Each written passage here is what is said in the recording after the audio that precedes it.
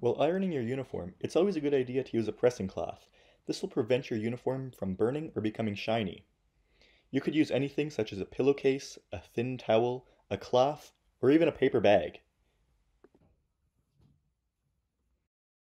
While ironing your pants, you want to be sure to get out all of the wrinkles and get a nice crease all the way up and down the center of the front and back of the leg. Remove the pockets before ironing to prevent pocket lines, and use water to make better creases and have smoother ironing.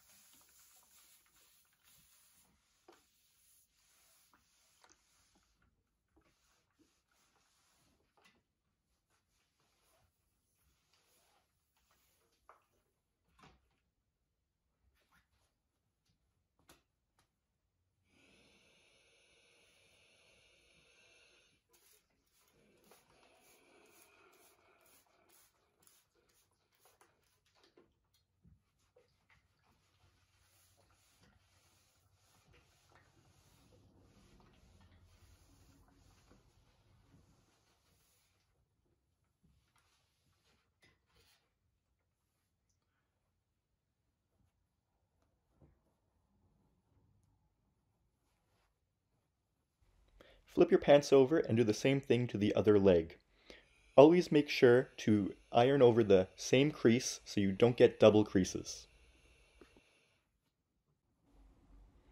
You also want to make sure that your pants are lint free.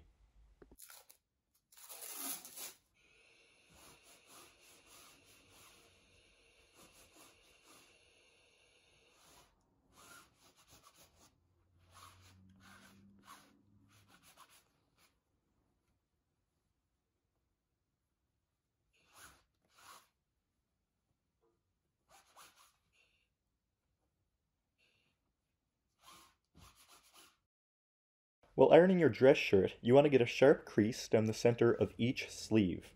Again, use water to help make the creases.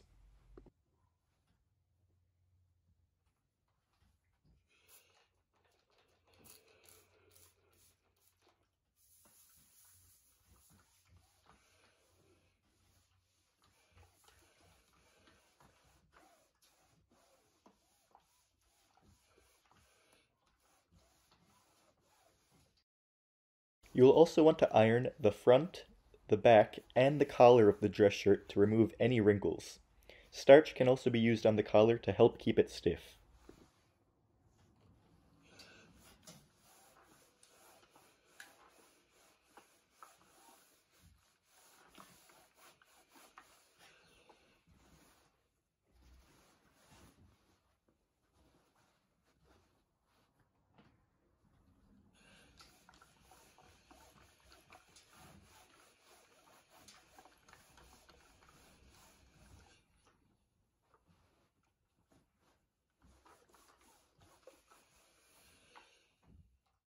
Just like the pants, you'll want to lint roll your dress shirt too to make sure it's free of lint.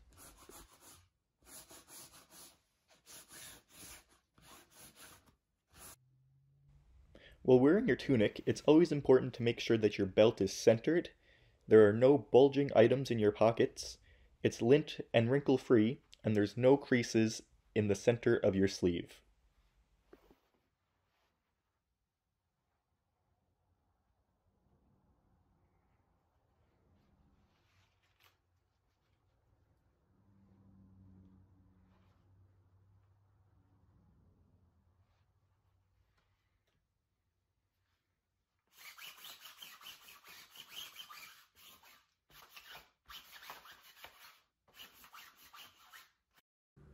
While polishing your boots, the welts can be cleaned and blackened using a brush such as an old toothbrush and a little bit of polish.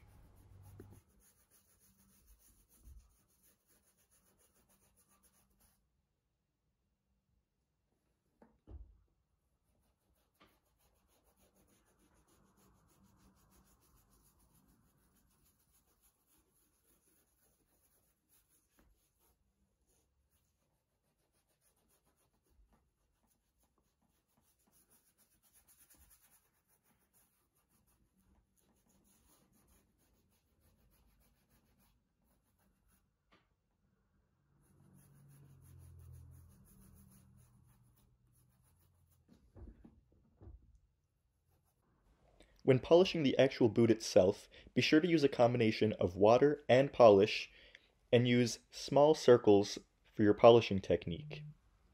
Be sure to polish the entire boot.